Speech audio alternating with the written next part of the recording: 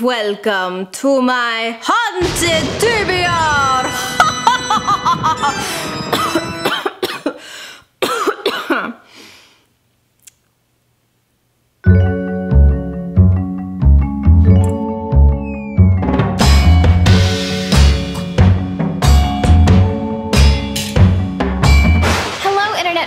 My name is Lexi and welcome back to my channel. So as a lot of you know, fall is my very favorite time of the year and October is my very favorite month out of the entire year. And I'm gonna be honest with you, I went pretty hard on this TBR. There's a lot of books. During the month of October, I am participating in 2 readathons. I'm participating in Spookathon, and this is hosted by Lala. I'll go ahead and link her channel down below.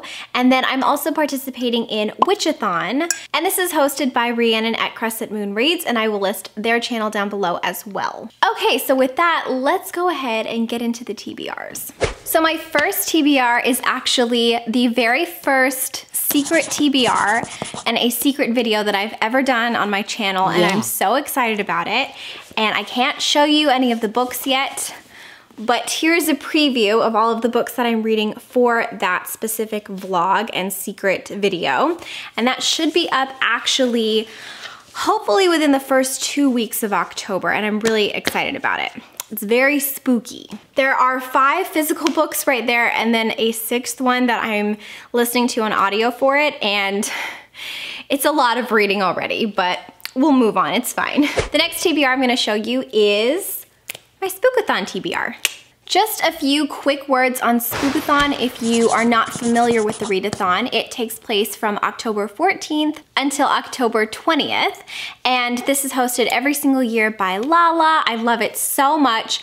It's like one of my very favorite readathons on YouTube. The first prompt is to read a thriller, and for this one I am going with Neverworld Wake, and this is by Marisha Pessl.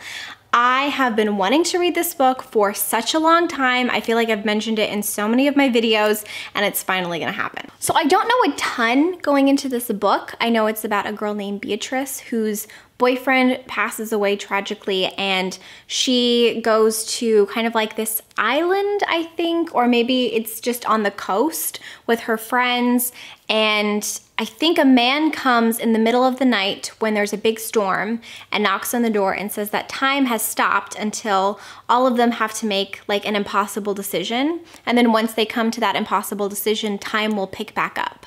And it sounds really cool. Obviously it has some weird elements of magical realism thrown into that, and I can't wait. It sounds really, really awesome. So yay, Neverworld Wake.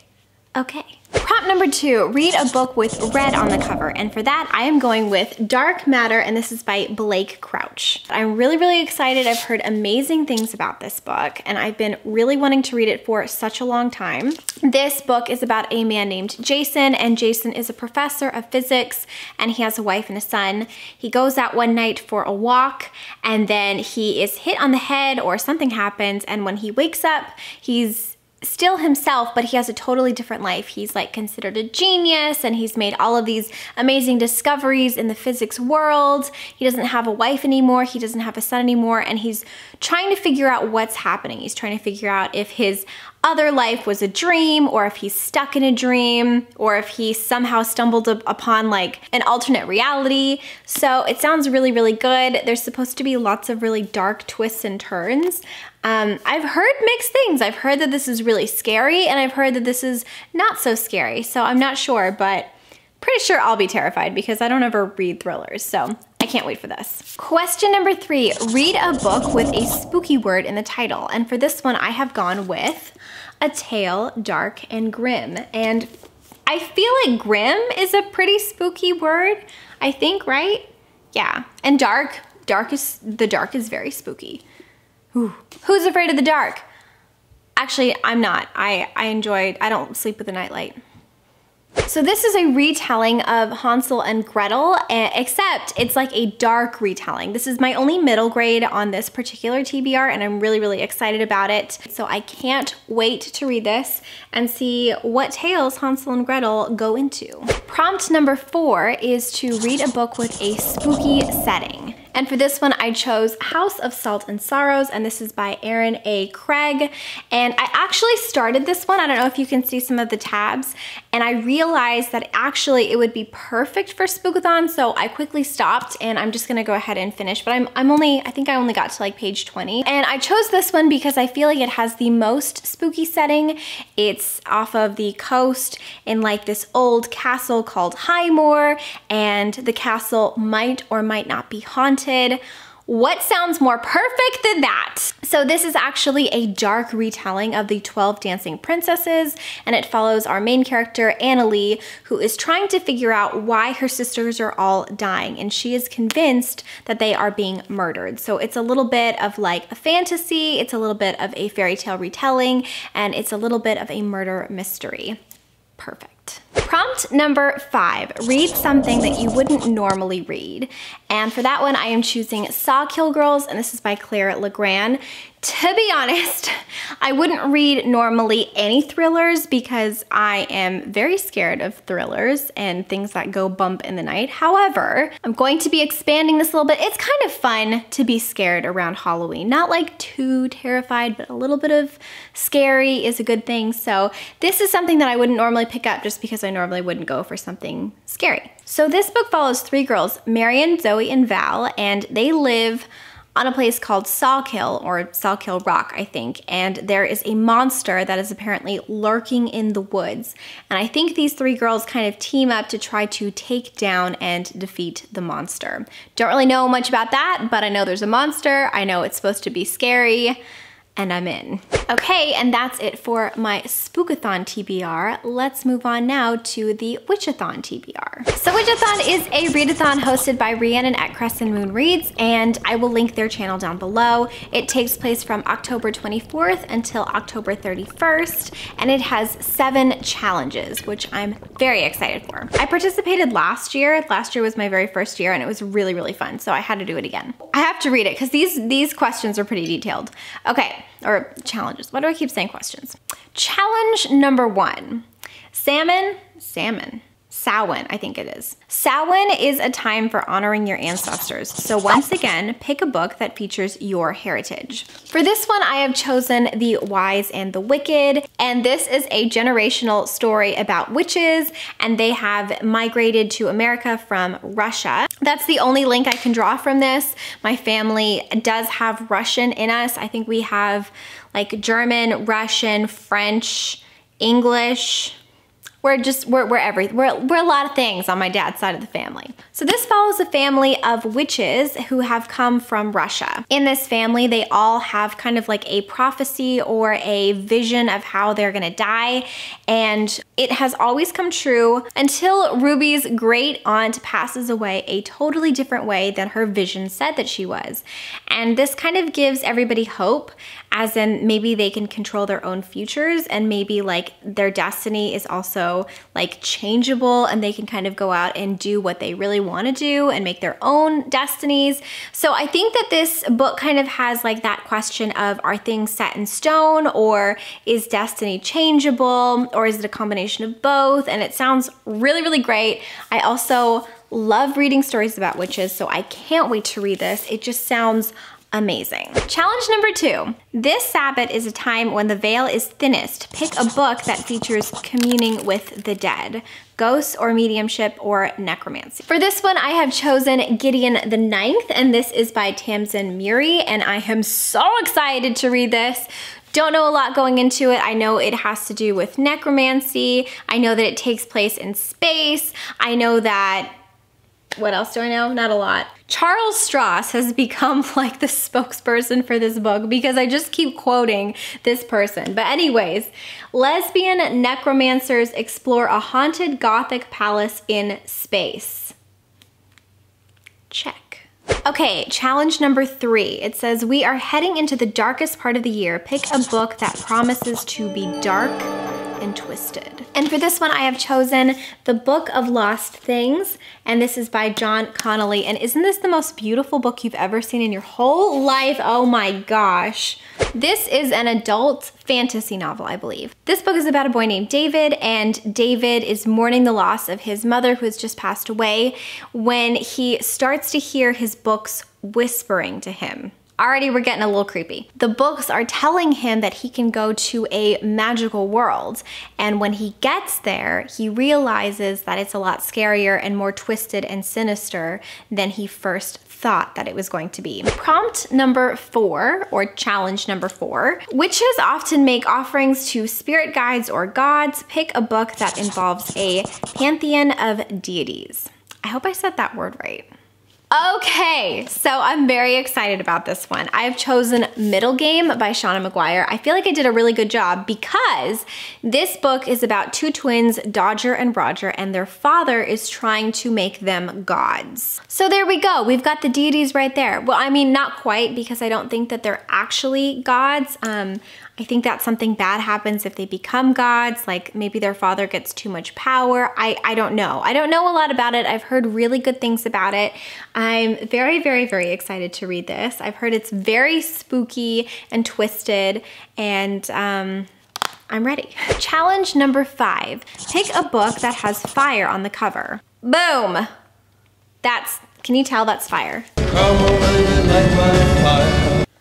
Killing it. Challenge number 6. Many celebrate the Sabbath as Halloween and dress up. Post a picture of your costume and tag the Readathon. And you bet your bottom dollar I will be doing that. And then finally, prompt number 7 is to read the group pick book, and that is Gideon the Ninth, which absolutely I 100% will. It's already on my TBR. As you can see, we're good. I'm very excited. Okay, so that is it for my Witchathon TBR. Now we will move on to my personal TBR. So I'm doing 2 buddy reads in the month of October. The first buddy read is a buddy read that actually started this month in September. However, kind of haven't been reading it, so I'm just going to push it to October, and that is A Darker Shade of Magic by V.E. Schwab, and I am reading this with my friend Soleil, and I will go ahead and link her channel down below as well. This is kind of a classic booktube staple book. It's about a guy named Kel who can go to different versions of London, but they are like alternative realities, kind of. He can turn his cloak, I believe, and that's how he goes from one London to another. And he meets a girl, and they get into some hijinks and adventures, and that's all I know. I'm very excited to read this though. The next book I'm reading is probably my most anticipated book out of this entire list, and I'm reading it with one of my best friends, and that is Allie Corvair. I will link her channel down below as well. And we are reading Serpent and Dove, and this is by Shelby Marin? I can't wait for this. I didn't even know about this book until Allie brought it to my attention, and she picked out The Wicked Deep last year, I think, and that was one of the best books of the year that I read. I loved it so much. So Allie has really good taste and really good instincts. I can't wait to read this book. So this is about a witch who flees her coven and a witch hunter who runs across her on his path, I think, to go out and hunt more witches. And I don't know much more other than it's a forbidden enemies to lovers love story between a witch and a witch hunter. What a winning story already. I'm so excited. I want to start this now, but I'm holding off until October 1st, and I can't wait. Okay, so we are wrapping this up with the last 3 books that I have right here. The first one is a classic, and it's Neil Gaiman's Coraline. I have not seen the movie. I have not read the book. I am so excited. All I know is that it's about this little girl named Coraline who finds a door, I think in either her closet or her bedroom. She goes down there and she finds that she has a second set of parents down there who want her to sew buttons to her eyes.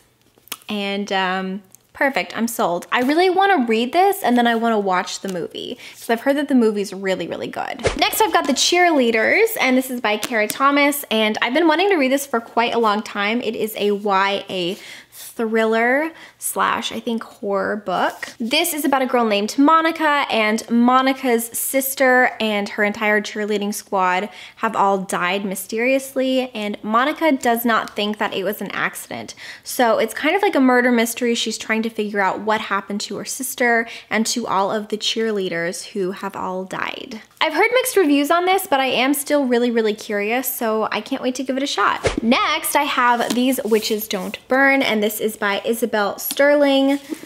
Oh, that's my cat's name. So this book is about a girl named Hannah, and Hannah is a elemental witch, and she lives in Salem, Massachusetts, and she has to team up with her ex-girlfriend Veronica, who is also a witch, and they have to track down and take down something called a blood witch, which apparently is like a bad witch causing mayhem in their town, maybe? I don't know. Maybe that's really wrong. I'm not sure. But I know that the cover looks cool, and I love that it takes place in Salem, Massachusetts, and I love that it's all about witches. These are all of my favorite things.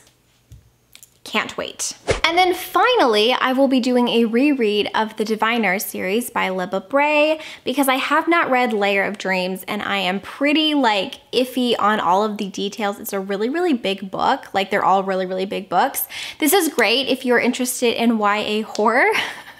Which is something that I am terrified of, and the first time I read this book I was so scared I almost didn't finish it, but I loved the first book so much. Libba Bray is one of my favorite authors of all time, and I saw that Emma Books and Monica and Sarah are all doing a readathon of this book, so I'm gonna be participating. I think that starts October 24th. I just saw that today, so I don't know any details about that, but it sounds really fun. In addition to all of these very spooky stories, I will also be watching my favorite spooky movies. I feel like October is just kind of the perfect time to really get into your favorite spooky series and TV shows and movies and books. It's just like the best time, in my opinion. I was watching Allie from Hardback Hoarder, and she does bingos every single year, and she has really awesome templates that she lets you copy and fill out yourself. And so this is my template, but this is from Allie's channel, and I'll go ahead and link her channel and her video down below so that if you want to make a spooky time movie or book bingo card, you can. I had a lot of fun filling mine out, so if you are interested in that, I highly recommend that you do it as well. I am 100% doing the spooky bingo card. Well, you guys, that is everything. That is my probably overly ambitious TBR. I can't wait. I am so happy that it's finally October.